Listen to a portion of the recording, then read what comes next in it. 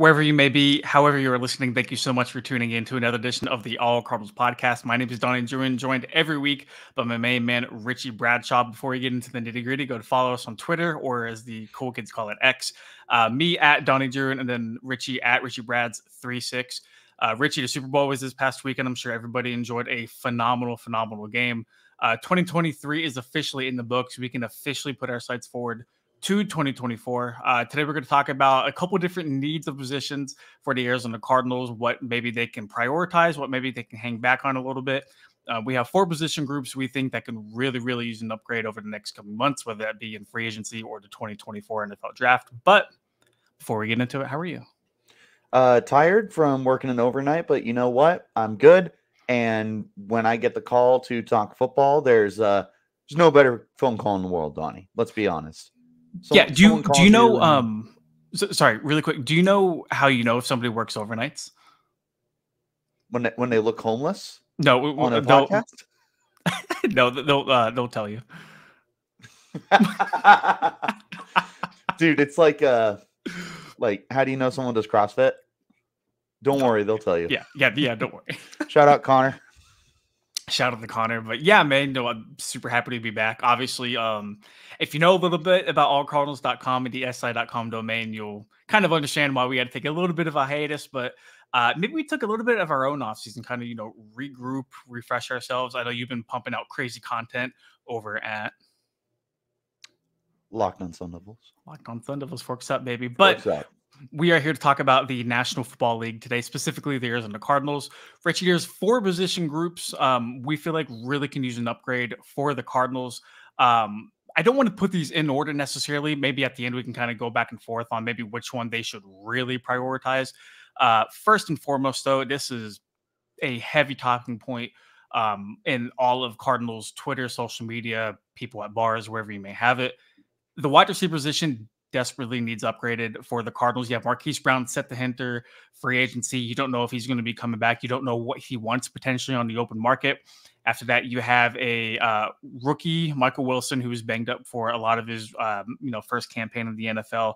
Rondell Moore, Greg Dortch, Zach Pascal, maybe I can't remember if he's set to enter free agency or not. But regardless, even if Marquise Brown does come back, it really feels like the Cardinals do need another premier weapon for a now healthy Kyler Murray going into 2024. Dude, you see the mocks everywhere. Obviously, Marvin Harrison Jr. is a guy they could really love and run to the podium if he's there at number 4. There's a lot of talk about T. Higgins, a lot of talk about maybe going to get Michael Pittman Jr. if he's not franchise tagged. So many different ways, so many different avenues they can go with this. Before we get into maybe some potential targets, I mean, this is a slam dunk, right? Like wide receivers should absolutely be addressed at some point in the offseason. Well, and especially when you're talking about a generational prospect in Marvin Harrison Jr. that's going to be available to you. Like, I know that term gets thrown around a lot, but let's take a look at Marvin Harrison Jr. Massive production the last 2 years, including a Biletnikoff Award, All-American status. It was one of the best Ohio State Buckeye receivers of the last 10 years. And if we look at that resume, that is incredibly impressive. But then beyond that, he's big. He's 6'4". He's going to be running sub 4.5, maybe even sub 4.4. The dude is a freak athlete who jumps out of the gym. He looks the part of not just the number 1 receiver, but just one of those freaks you build in the lab. Like, I won't call him Calvin Johnson or Randy Moss or anything yet, but God, he feels like that kind of prospect right now. And when you have a guy of that caliber available to you and you have a need at that position, oh my gosh, Donnie, it's just so easy to plug and play that kind of player for you. And when you look at the situation the Cardinals are in, right? They have been needing a number 1 receiver for pretty much the majority of the Kyler Murray era. Like, you've had him play on the last legs of Larry Fitzgerald, and you had DeAndre Hopkins come in, and Hopkins did look good when he was available, but part of the problem is he wasn't available. And then this last year, it was incredibly evident that the Cardinals just had no answers at the receiver spot. So you look at the opportunity to bring in a guy like Marvin Harrison Jr., and you almost wonder if he instantly becomes the best player that Kyler's thrown to. And like, I'll tell you right now, obviously DeAndre is, but you did Larry? not get what? Larry? Well, he played with Larry for 1 year. Okay. That's what I mean. Yeah. No, obviously Larry clears. Okay. Just getting that out the way. Nope. 100%. Glad you brought that up. But with DeAndre, I mean, you got one of his best seasons, but the other 2 seasons he just wasn't on the field for one reason or another. So you have yet to see Kyler Murray really establish connection with a true dynamic and dominant number 1 receiver. Marvin Harrison Jr. can be that for you. It's a need. It's a good value here, if not an elite value, and it's an elite overall prospect. This is this almost makes too much sense, right? Like rarely when you mock draft does like need and fit kind of like intersect with each other. And MHJ to the Cardinals just makes sense for so many reasons. I mean, I feel like we don't have enough time to really get into it. You've seen what younger guys like a Jamar Chase, like a Justin Jefferson can do for the respective offenses. And if you throw a guy like Marvin Harrison Jr. into a Cardinals offense that can run the ball very, very well, we'll certainly have James Conner back in the fold next year, a healthy Kyler Murray, and then you pair MHJ with a Michael Wilson heading into his 2nd season, who, hopefully has the grasp of being a pro underneath him. Hopefully has his body and his health really in check too, moving into 2024. You add him, you add Trey McBride into the fold, and if you can just get like one other solid like wide receiver 3 to put in Arizona, and hoping that Greg Dortch can maybe produce, maybe hoping that Rondell Moore can have a breakout season, you really have to like your chances of what the Cardinals can do, at least offensively, heading into next season. But that starts with getting a premier playmaker. That is exactly what Marvin Harrison Jr. is. And I know you just said you don't really like to throw like the generational label out. It's tough, but what I will say is when your father is a legitimate Hall of Fame player and you are the better prospect coming out of college than he is, that says something. That really says something about you. So I don't want the expectations or the hype to get too high, because we've yet to see him step on an NFL football field. Obviously, anything can happen. But man, if you're going to put all of your eggs in one basket, this is the basket I would put them in. Yeah, this is definitely the one, at least until his brother ends up coming through, because apparently Jet Harrison, first of all, elite name. Apparently Jet Harrison is better than Marvin, per Marvin himself. Really? So he's not even in college yet. So it's gonna be a little bit of time. But come on, dude, Jet Harrison. That's pretty sick. Jet Maserati. That's a stop. Yeah. Moving on to the next position group, sticking with the offense, actually, offensive line, and I feel like this might be I don't want to say overlooked, but it's not exactly like a sexy thing to address, right? Like, it's not going to sell jerseys, it's not going to get people in the stands at State Farm Stadium, but it will protect Kyler Murray. It will help the Cardinals continue to run the football better, and left tackle will probably need somebody there. The team has yet to officially cut DJ Humphries, but he did tear I think it was an ACL or an MCL, I forget which one, but it was a very serious knee injury at the end of 2023. Was already a cut candidate before that due to his age and his cap hit. And then the Cardinals just had a rotating door at left guard. They really couldn't find an answer for that. They've got the right side locked down. If Paris Johnson Jr. does indeed stay there, they also have Will Hernandez at right guard too. Yadi Furholt played fine at center last season. So you've pretty much right now, as we stand here, got the right side of the line locked down. And even if they flip Paris Johnson Jr. over to left tackle, you're still going to need a pretty decent right tackle too. Especially in a league today where like you see a lot of premier edge rushers line up over the right tackle as opposed to the left, which is kind of what we grew up watching in terms of football. But overall, man, this one is going to be pretty high for me. If Marvin Harrison Jr. is not there at number 4 and the Cardinals don't put like significant significant like free agent capital into the offensive line, I wouldn't be mad at like Joe Alt or like Olu Fashanu there at like number 4 as well. They might even trade back, but I'll stop rambling. But the offensive line definitely needs a couple new faces moving into 2024. you feel like you gotta at least upgrade one major spot along the offensive line, and it's probably tackle. And here's the thing. Let me throw this scenario at you. Let's say for some reason the Cardinals miss out on Marvin Harrison Jr., right? So you'll have quarterback 1 and 2, and then let's say, I don't know, Chicago moves up from 6 to 3 with the Patriots. That's a theory. To be able to get him. Dude, that's a rumor. It absolutely is.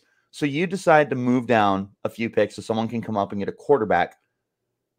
I know that Paris Johnson was really quality at right tackle, but if I threw this scenario at you to move him to left tackle and take Talisi Fuaga to plug at right tackle, what do you think? Because at number 4?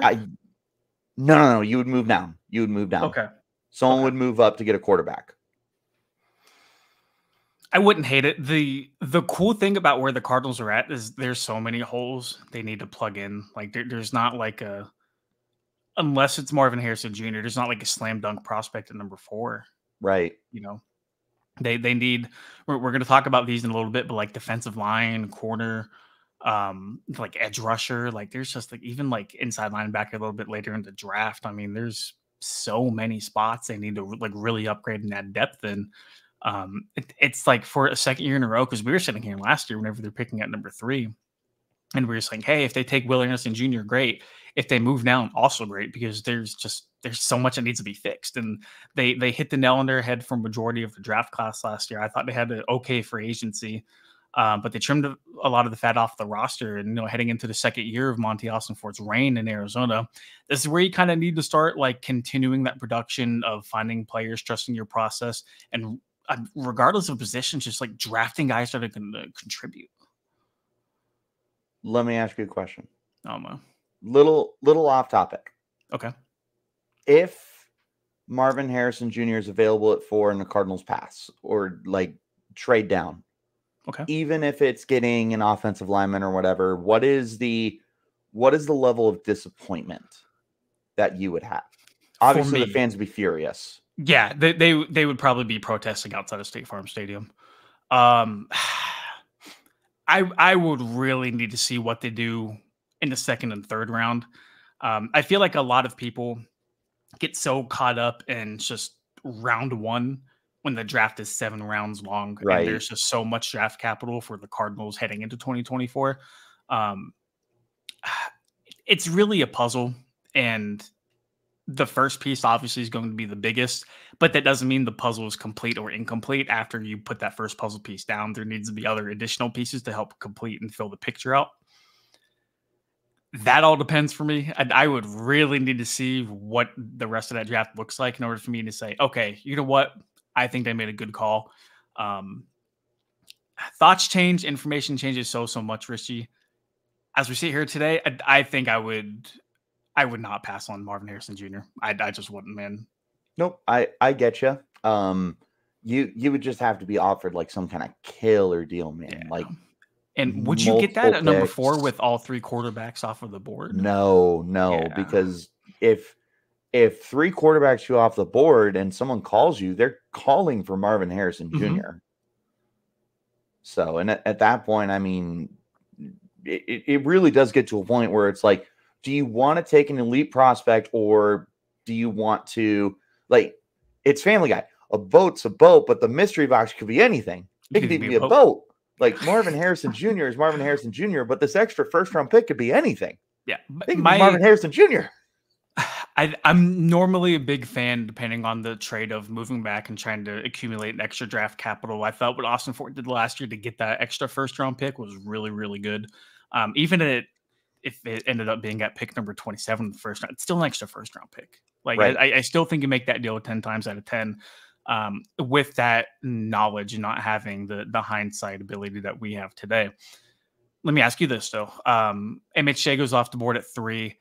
Cardinals take either Alt or Fashanu at number 4. I mean, those are still great guys to add to your roster, you know? Dude, 100%. And I mean, the offensive line is so important. And you've mentioned it, and it has been said a million times, to the point where like it's almost what's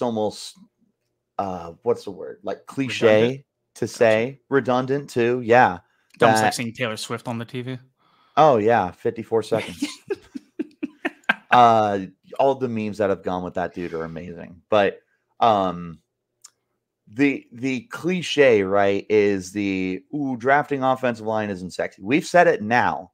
Yep. And it truly is the stigma that like nobody wants that. Why? Well, no one's buying an offensive lineman's jersey. Nobody's, getting freaked out because, oh my God, look, we just drafted Joe Alt Jr. over Marvin Harrison Jr. Like, get the champagne. People aren't going to be, no. But at the end of the day, and you feel like Cardinal fans would know this best, is there has not been a good offensive line in a long time. Like the best I can think of was 2015 when he had Mike Iupati and Jared Veldheer. But guess what? Those were free agent additions. Like they have not done a good job drafting, developing guys.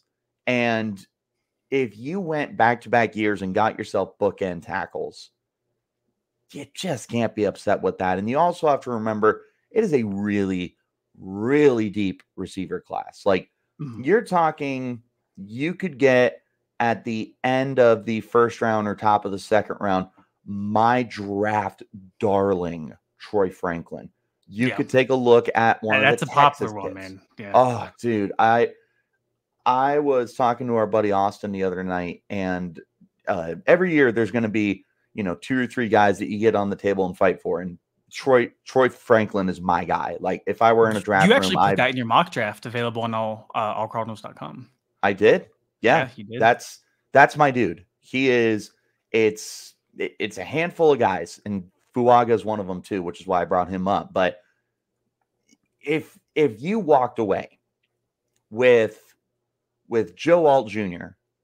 and another good player in the first round, and then a receiver in the second round, whether that's Franklin, whether it's Adonai Mitchell or Xavier Worthy or Xavier Legay, like there are so many guys here, man. Like, don't worry about offensive line not being sexy, because at the end of the day, there's nothing sexier than keeping your quarterback upright so he can throw strikes down the field. And that's sexy. So, yeah, ask Joe Burrow. Like, it just he knows. Jamar Chase is awesome. I'm sure he wishes he had a little more protection. Not that you regret that pick. It's just no, not at all. Yeah. Moving on to the other side of the trenches, defensive line. And, we said a lot of good things about the Cardinals offense and what it can be. A lot left to be desired about the Arizona Cardinals defense in 2023, which is not surprising. I don't want to say it, but when you brought guys on like Jonathan Gannon and Nick Rallis, you would have hoped for there to be a little bit better of production. But, you cut a first-round pick in Isaiah Simmons. Sorry, you traded him. And then you saw just injury after injury along that front seven. Budda Baker even spent some time on injured reserve too. They end up cutting Marco Wilson, which we'll talk about here in a little bit. But overall, man, especially in the Jonathan Gannon-led defense, everything starts up front in the trenches. And if you can control the line of scrimmage on the defensive side of the football, that frees up the linebackers, that frees up the pass coverage and the secondary too. Just so many things start at the point of attack if you're a defensive lineman. And the Cardinals right now, as we sit here, Budda Baker, Jalen Thompson. I will hear arguments for Kaiser White. I am crazy high on him. Me too. He's not exactly a household name. He should be, but he's not. Not yet. That's it. The Cardinals have no guys up front. They have no game records. I'm not saying you need to go out and get 4 Aaron Donalds, although that would be phenomenal, but you need somebody to wreak havoc along the defensive line. And when your best defensive lineman is Jonathan Ledbetter, you got to upgrade somehow. You have to upgrade somehow. So I know that there's a couple guys in a draft. Correct me if I'm wrong. It's not a top-heavy defensive line edge draft, somewhere around there. I did want to include edge in the defensive line. I know it's a separate position group, but all the same. Oh, I thought you still had something to say. No, surprisingly, no. Not this time? No. So the way I see this draft is like, you may not have a blue chip guy, but there's like 2, 3, 4 guys that are like plug and play starters. And funny enough, one of them is pictured and the other one was his teammate, are the kids at Texas. And you got Byron Murphy Jr., not to be confused with the corner that the Cardinals previous had. And also not his son. It'd be pretty crazy for, the 5-year age difference between the two. We're gonna see LeBron and Bronny maybe playing the NBA together next year. So yeah, dude, when Bronny goes undrafted, but that's a topic for Locked On Sun Devils. But I don't want to talk about it. He's not good. But would you? But there's no like top 10 like defensive line guys. There's no like Jalen Carters in this draft, is what you're saying. No, I mean, Jerzon Newton is an absolute ass kicker, and to me is one of the best values in the draft because based off of the position he plays, you do see those guys go top 15. I've seen him fall out of the first round, and I think that's absolutely bonkers. But between him, Byron Murphy, and T'Vondre Sweat, the other Texas kid, very, very premature because we're 2.5 months away. I would be disappointed if the Cardinals didn't walk away with one of those 3 after their first 3 picks. Depending on the rest of the board, I would be disappointed if they didn't walk away with one of those 3. Would you be upset if they went and spent money in free agency? Because Christian Wilkins? Yes. Well, then no. I mean, that's the other thing. Like I said, like we're 2.5 months out. There's a lot of things that are going to change. The Cardinals could get a Christian Wilkins, or they could find somebody else that's in free agency. Justin Matabuke? You stop that right now. Okay. You keep my man's name out of your mouth. Okay. I bet. That would be a really good get, though.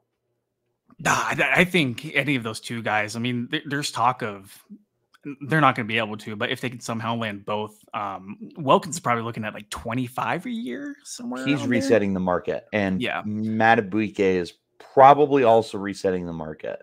Yeah, so that it's a nice dream, but there's just no way the Cardinals can get both of those guys. But let's say they get.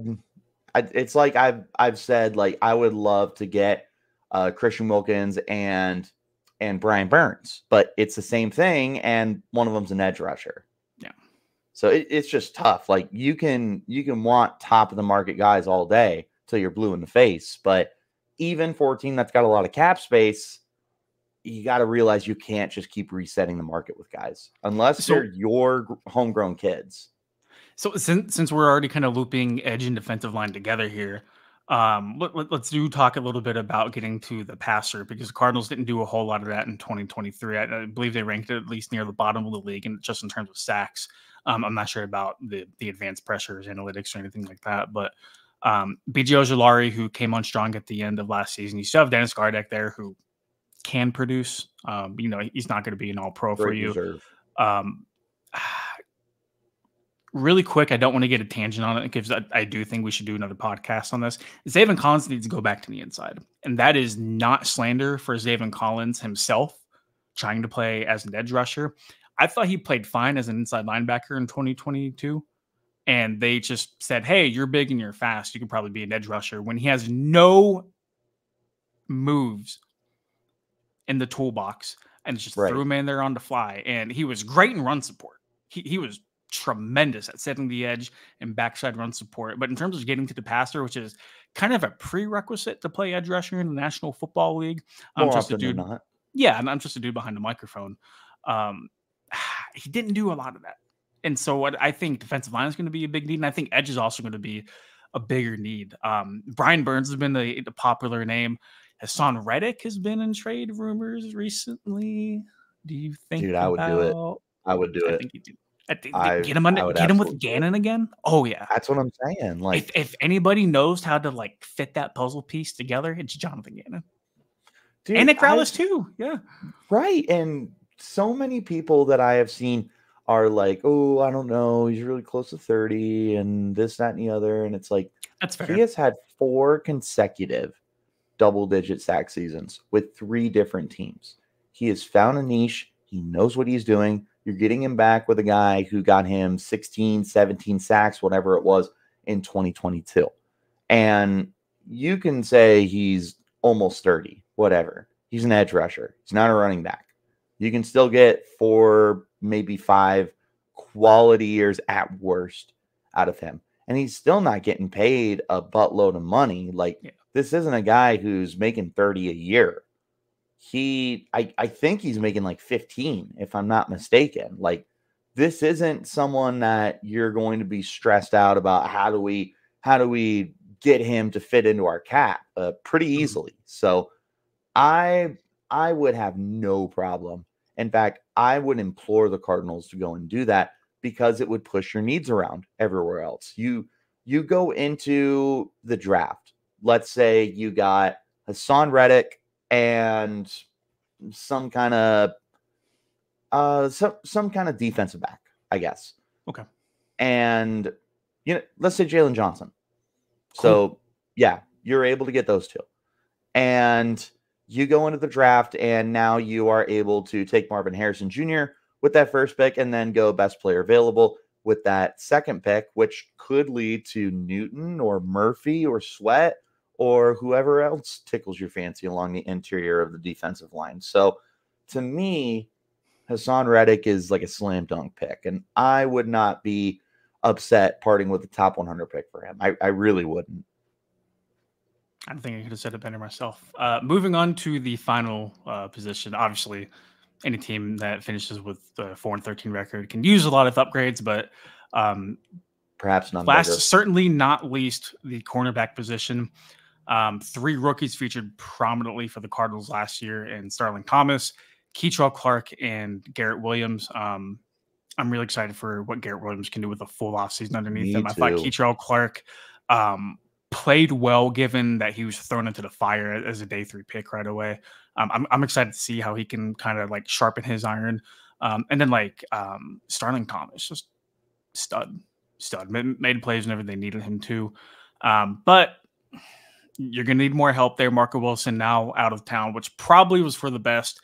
And I mean, dude, just like being in the media, it sucks whenever you like know these guys and you talk to these guys and like you get to know them a little bit and you're like, oh man, like they're really cool. And then like something happens and everybody's just slandering them. And it's like, well, like I hate that. Yeah, I get it. Me and Marco weren't like buddies, but like we were pretty cool. Like we would talk like somewhat often. So did he ever throw your cleats? No, he gave me tremendous music recommendations. So I cannot express how good his music taste is. Not that counts for anything or people like fucking care about that. But like it is what it is. Yeah, no, didn't he go on a podcast and say his only regret was not throwing that? Yeah, dude. Yeah, they were like, "Do you regret doing that?" And he's like, "I would have thrown it further." That is one of the funniest cold moments I've ever heard on a podcast. Cold-blooded, dude. Like you said, like, oh my God, I remember seeing that, and I had to talk to everybody I knew about it. I was like, this is pretty great. And unfortunately, a good friend of the podcast, Logan, is not a fan of Marco Wilson because of that. Yeah, but we won't get into why, but definitely no. So the Cardinals need help. Dude, I've seen Jalen Johnson thrown around. I've seen L'Jarius Sneed thrown around.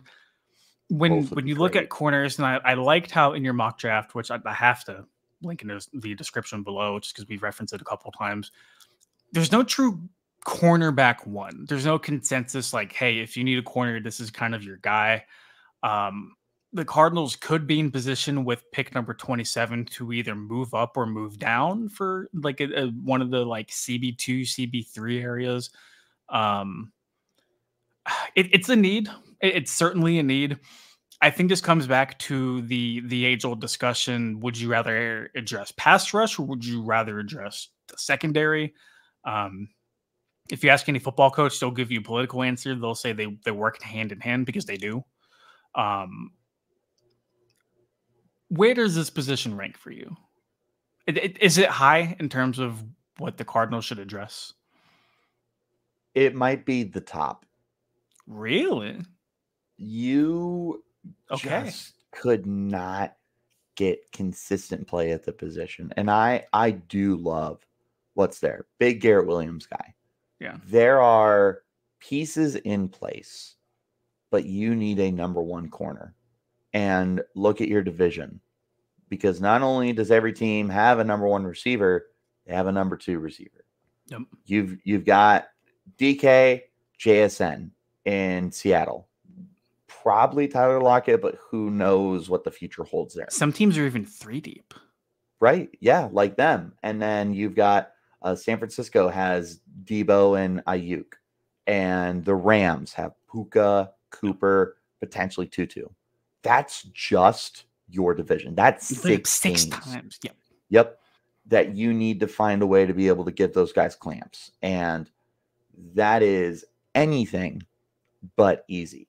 So while you do have quality guys, you don't have a number one guy. And that's not to say you need to get another Patrick Peterson, because that's not realistic. But you do need to find somebody that is able to track and follow guys, or at a minimum, just be able to take care of his side of the field.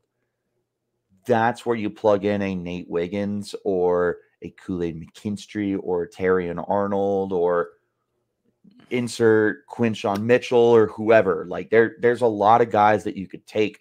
I do not recommend taking one in the top 10, but literally any of those guys, besides Terrion Arnold, because his draft stock's going crazy right now, literally any of them could be available at 27, or if you wanted to trade up. The title of this video is, what is the Cardinals' biggest offseason need? I wasn't super sure myself coming into it. It's kind of why I wanted to get this out in the open with you, talk about maybe the different position groups. And at the end of the podcast, which is literally right now, I was going to ask you what you thought the biggest offseason need was. I'd go corner. You might have just talked me into it. You really might have just talked me into it. I think you have some pieces of the offensive line figured out. You can feel comfortable citing a decent free agent in there and feeling okay about your line moving forward. Defensive line and edge, I think you certainly need a little bit more help. Wide receiver, I mean, it's there for the taking with you at number 4. I think it'll be addressed. Dude, you look at that corner room, you need a dog. You need a dog. You need a couple. You need a couple. I think you sold me. I really think you just sold me. As we sit here today, February 13th, day before Valentine's Day, they might not spend the most money on it. They might not spend the most draft capital on it. But, I mean, corner is probably the most glaring need on this team. They just need capable bodies in that room, man. And then you pair that with the potential of the 3 rookies we talked about, Thomas Williams and Clark. A lot of room for improvement. It says something about the room when Marco was your number 1 corner and he gets cut. And then it's like Antonio Hamilton, who phenomenal guy, tremendous human being, is not a starting corner in the National Football League. And that's very, very okay. That's not slandering him at all. Yeah, you did it. Congrats. Cheers. I do my best every once in a while. I know what I'm talking about. More often than not, I just keep talking until someone tells me to stop. And then even then, I'm probably not stopping. Really quick, though, I do want to go through some just underrated needs. Like, we're not going to spend a whole lot of time on it. I'm going to shoot some like positions at you. You kind of just tell me what you think. Backup quarterback. There's a lot of talk about Clayton Tune maybe not being the most capable guy to be ready if Kyler goes down next year in 2024. Would you be okay with signing maybe like a tenured vet to sit behind Kyler, like just in case? Yeah, I wouldn't have any problem with that. I think you need to look for a guy no matter what. And here's the thing. People can say all day, like, oh, well, having a good backup quarterback is everything. But that's just not true, because they're the backup. So you can flex like we have the best backup quarterback in the league, but the fact of the matter is that the backup quarterback is coming out, your team is going to drastically step backwards unless you're talking like Nick Foles on the 2017 Eagles or something like that. Like you are not looking at having the best backup quarterback in the league. You need somebody who is efficient and effective enough. The Cardinals don't have that right now, and that's bad. So they need to find somebody to bring in. Tight end 2. We obviously know what Trey McBride can do. Budding star. I mean, he's easily one of the best players at the position right now, heading into his 3rd year. Cardinals do like to run the football a lot. They need a solidified blocker. They love the 12 personnel sets. Where does the backup tight end kind of fall into priorities? Obviously, you're not spending a bunch of money. You're not spending top tier draft capital on it. But would you be upset if they brought another stud in to kind of be 1A, 1B with Trey McBride? It would depend on the money because that is so far down my list. I'm not saying you go get I get what you're saying. I'd be cool if they brought Swain back. I thought Jeff Swain played fine last year. What's Max Williams doing? Probably still recovering.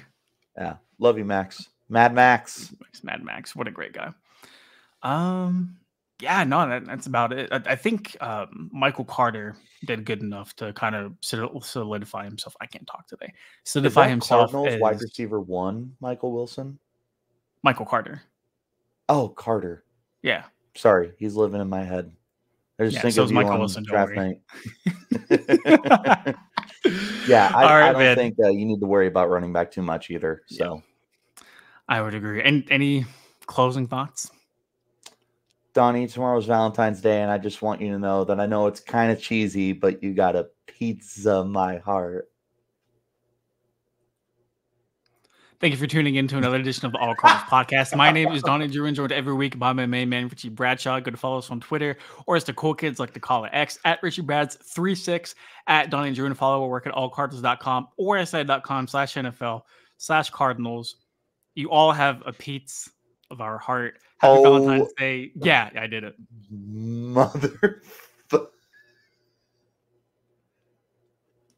Happy Valentine's Day. It is very, very good to be back in front of the microphone, spewing absolute nonsense in front of the great Cardinals audience with one of my best friends. And plenty more stuff on the way, my man. We got the Combine coming up, and before you know it, the NFL Draft will be here. So first of many videos of the 2024 offseason, but long road ahead. Until then, peace. Curse.